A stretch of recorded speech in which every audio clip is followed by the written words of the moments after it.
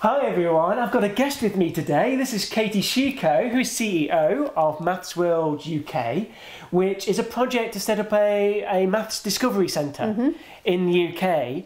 So what, it's going to be like hands-on maths things you can do, like a space where there's things to play with and puzzles. Yeah, a big fun space full of maths. Which I think will be excellent, but we thought we were going to ask you for your ideas of what could go in. Yeah, you're exactly the kind of people we need to hear from. If you're interested in James's channel, then you've got the right ideas for us. If you'd like to look at mathsworlduk.com and see a little bit about our mission, perhaps become a friend of Maths World UK, all our contact details are there. If you've seen something cool, mathematical, something, a great puzzle, a great game, or something that could be demonstrated, or a video, then get in touch and let us know. We'd love to hear from you and hear your ideas. Yeah, so what you've brought along with us today is some examples of what might be in this Maths Discovery Centre. So we've got a puzzle to start with, which you are quite excited by. It's a spatial reasoning game. It's called the Genius Square by the Happy Puzzle Company. Yeah, it's really cool. I've never seen this before, and you showed me this earlier, and it is really cool. So you roll these dice, which determines where you place these pegs on this grid, and now we have to fill the remaining space with these kind of Tetris pieces here. Yeah. And you were telling me some of the figures for this. You said there were over 62,000 configurations for the little pegs, and then each one of those has at least one solution. Some of them have multiple solutions. Which I find amazing, that every possibility that we can get from the pegs has a solution, but you want to race me. I do want to race you. I mean, how they've set it up so they all have a solution, I don't know, but I imagine it's to do with how the dice are configured so that only certain different combinations can appear. Still, the 62,000, they all have a solution. We only need to find one. Let's do it. Okay, so shall we say 3, 2, 1, go? Yeah, you can say it. Okay, 3, 2, 1, go. Okay, I'm going to warn you that I can't talk at the same time as thinking, so you're going to be the one who's doing all the talking here. I will try to talk. So what bothers me is that we don't have a sort of maths discovery centre in the UK. So you have things like this in other countries. I've visited some myself. I've been to MoMath in the US, and I've been to places in Spain, and Germany has. Oh, look at this! Oh, you swine. I just knew if you distracted me talking, I wouldn't be able to beat you. Well, I'm just so interesting. I could be here for the rest of the day finishing this off, you know.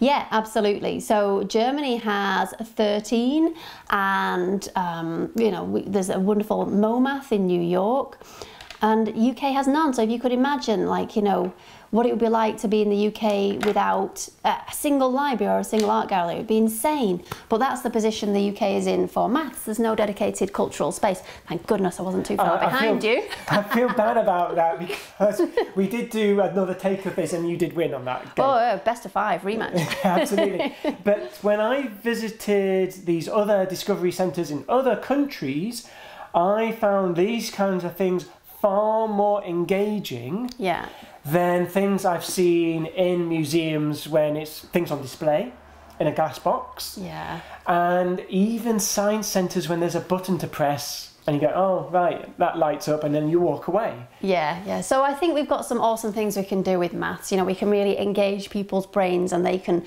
do some mathematics in a way where it's kind of easy to access the first step. So it's quite easy to get going on this puzzle. Not threatening. We want non-threatening, high-ceiling games. But we also want to have some of that wow factor you get in science discovery centres. You know, if we could have explosions, that would be awesome. So we want a little bit of the wow, and we also want people to actually do some maths. So to show you some kind of like pretty things that we might have in Maths World UK, you brought in some, these look like bangles. Yeah, so these are toroids. It's knots around a torus. I'll give you one to hold. Yeah, so if you just like let them pop up. So you have a 5 knots going one way and 2 knots going the other direction, and that makes this nice Well, it makes it have this nice kind of pop-up motion, but it also gives it some actual nice movement as well. There you go. Yeah. Nearly on my shirt, nearly. Hang on, I think it can move nicely on me. Yeah, so we just want people to see some nice mathematical objects. It's kind of relaxing as well. It's kind of therapeutic. It's kind of nice. But there is maths in this. I don't know maths of knots. Yeah, this is like, so knot theory is a big area of mathematics. I think it's quite useful for understanding things like DNA. These are strings which get all knotted up and need to be unknotted. And the idea is to have themes in this Discovery Centre. Yeah, it would be zoned by kind of a topic where it might be applied or by the type of maths that's involved. So we'd want to look at things like maths of health research. So amazing discoveries are made with mathematicians within health research, you know, finding the structure of viruses and advancing cancer research. And we will have things like maths in space, another nice big wow factor subject, and lots of tinkering objects, because people like us do like doing tinkering and fixing things and working out how things work. Yeah, well, with the puzzle, I just want to analyse that puzzle now. So if I saw that in a museum, I would want to go away and work out how that worked. Yeah. Maybe that's what makes me a mathematician. Yeah. But that's exactly what I want to do. So I'm really engaged by that. And then you brought in a third thing here, which is a pretty thing to show off, which is one of these. I don't know, some people may have seen these kind of things before. Kind of like a Newton's cradle. And what is this? Yeah, so pendulum waves. I think a few people have seen videos of it on the internet. Maths World UK has like a big life-size one of these, but I've just brought a little one so we could fit it on camera. So it's just pendulums all of different lengths. And because they're all different lengths, they've got different periods, so you get these nice falling in and out of phases happening. A little bit like the harmony in music, you know, some things fall in and out of phase because they're that kind of length. So it's about inspiring people, inspiring young people, general public? It's the general public. What we want to do is we want to kind of fix the UK's cultural attitude to maths. So not everybody has to be a mathematician, but we would like people to all have a warm place in their heart for maths and generally be positive and encouraging, and just know that it really has a big role to play in society. You know, we can't afford to have a great big skills gap in maths. So we want to involve people who are naturally maths enthusiastic, but we also want to bring in people who previously would have thought they didn't like maths. We want to change that. Now, where are we at the moment? This is the ultimate aim, to have a space where we can have these kind of things. Where are we at the moment? So the plan is to raise funds and build the contents of the museum first as touring exhibitions, going theme by theme.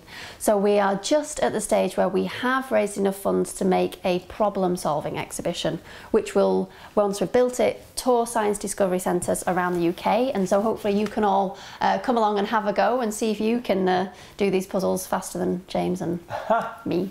And where should people go to help? So we want ideas, we want people's suggestions. Yeah, so please do go to Maths World UK, get the contact details up and get in touch with us. You can see how we're developing there. You can sign up to our newsletter, but if you want to send any of your cool maths ideas or thoughts, then just get in touch. Which I know these people will do. Awesome. So if you have been, thanks for watching.